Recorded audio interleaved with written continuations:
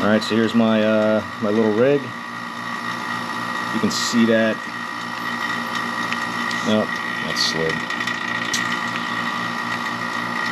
Alright, if you can see that gauge back there, it's about 11 inches of mercury. So that's no good. I thought I'd do something a little different this time. I'm going to show a bunch of different unusable parts for various reasons. And I don't know if this proves useful to anybody. Maybe I'll do a few more. But for now, here's 4 items that cannot be reused.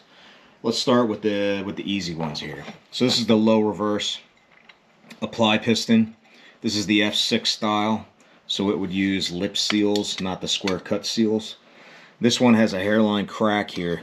You can see right here. It doesn't go all the way around the whole thing. It's only across the bottom, but it's all the way through.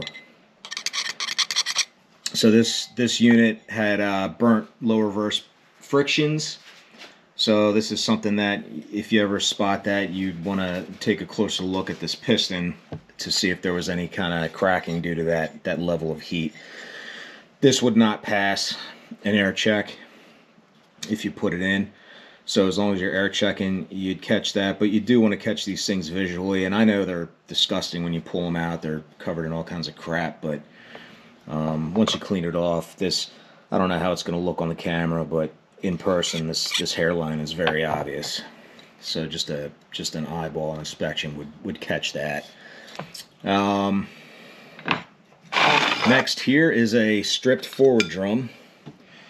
You can see inside here. This is the partial splined version. This is usually accompanied by a blown out center shaft roller bearing, ball bearing, but not always. The difference is here, when the center shaft engages, it engages in this direction. So I really don't understand why Ford stopped doing this. It's really just, I don't know. It probably even cost them money to no longer do this. But these extra splines, the extra length of splines would absolutely engage the center shaft, you know, and it would just offer it more than 50% more spline engagement. So I really don't know why they changed that up. But this is also not usable. Well, this just in. I was out tearing down another core, and I came across another forward drum with no splines in it. Before, when I made this video, I didn't have the rest of the parts because they're already been processed and they've already moved along in life. That drum had just been sitting around for a while, so I decided to make a video out of it and then get rid of it. So today, in the back of my mind, I knew this video was going to post today, so I thought, hey, why don't I just add a little clip and splice this in there, and I can show you exactly what's going on and why this happens. So normally, you got your center support and your center support hub. They're usually bolted together. And inside the transmission, it sits on top of the forward drum just like that. The center shaft, which is hardened steel, passes through the hub and engages with the splines of the soft cast forward drum. So notice I'm saying soft cast and hardened steel. That makes a difference. So what's going on in there? Well, the center support wears, and as the center support wears, as you can see, this one here is pretty bad. This is probably 30 thousandths, I'd say, maybe even more. But as that wears out, this thing starts doing that. If that's doing that,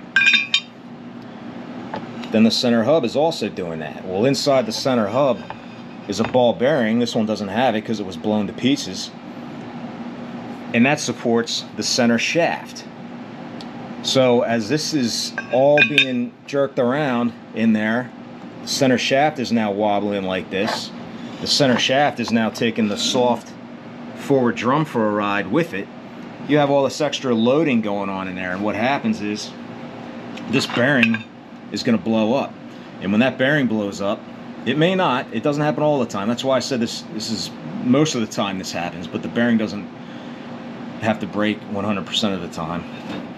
But if it does, it only increases the displacement, and it probably all happens simultaneously. It would be very, very quickly once this bearing broke that would wipe out these splines.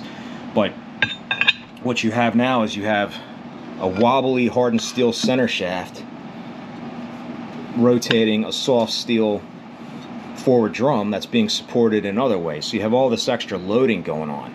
Well, as this thing is wobbling and rotating, you're causing all kinds of uneven forces, uneven loading against those splines. They crack, they break, and then once they're small enough, the rest of them just strip out. And it all gets pulverized right there by the center shaft. You'll find pieces of the ball bearing, but not the splines. And that's what happens. This transmission was a recent rebuild by an unknown builder, and he did not machine the center support. You could even buy a machine center support, but this is why this is critical. You have to do that. Otherwise you wind up with much bigger problems. Now, if this happened to you, you have options. If you've got stock power, you don't need the $800 forward drum. You don't need that at all. You'll be fine with another stock drum. You could upgrade to the full spline version, but that's not necessary either. What is necessary is getting a machine center support and getting a new bearing for your center hub, and then you won't have this problem. Now back to the video.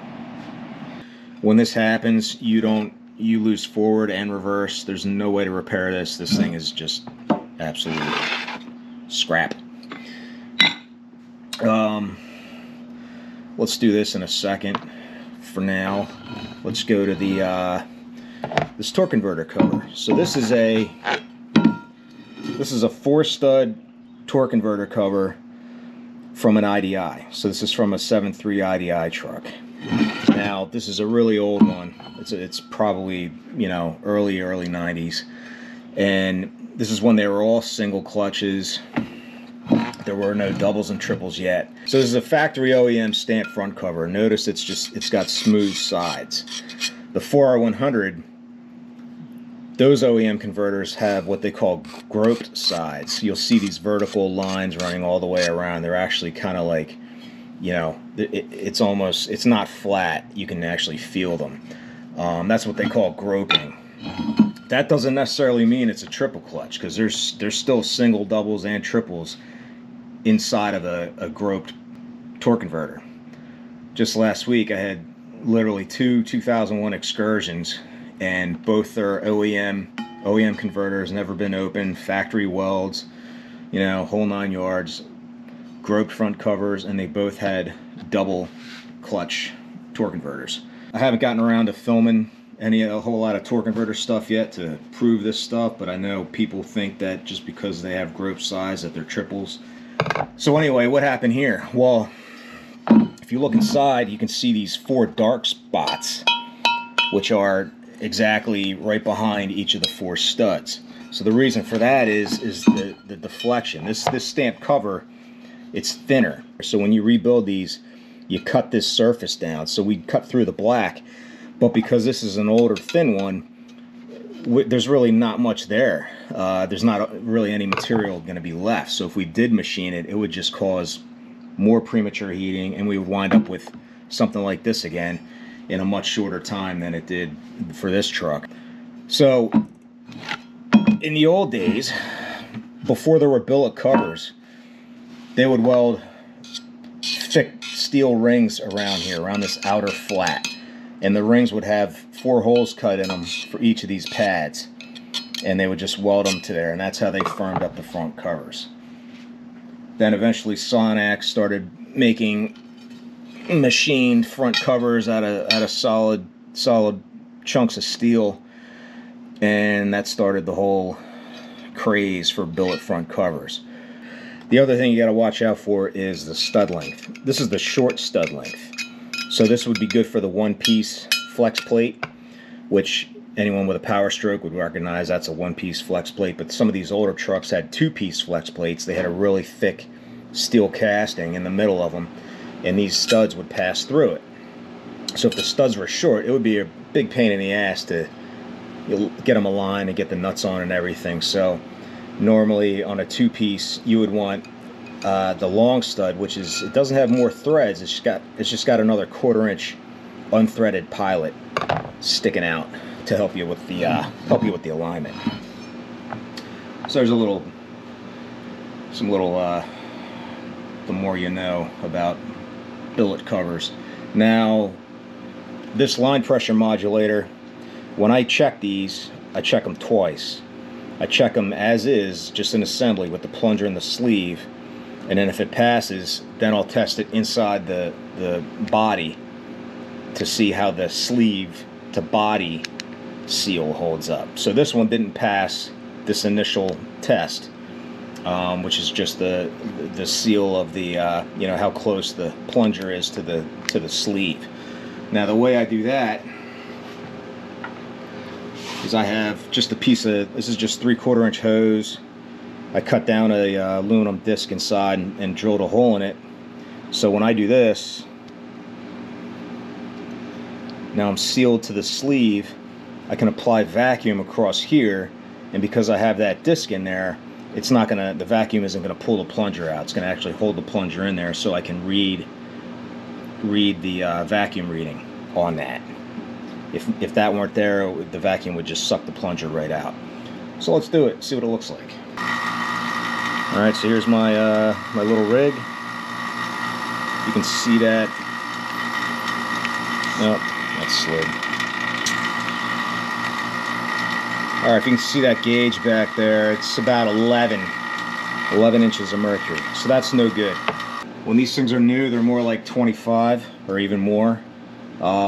So 11 means we're getting a lot of leakage through the oiler hole and then out and around the plunger. So we're gonna have less pressure applied to the piston. That's gonna apply less force against this spring. That's gonna allow for this for the modulator valve to go to the right, and then, you know, we're gonna have all kinds of unexpected shifting experiences. So this will be trash. So anytime these don't pass vacuum, and you got to come up with your own acceptance criteria on the vacuum gauge, but this was well below mine. This would be replaced by a brand new one.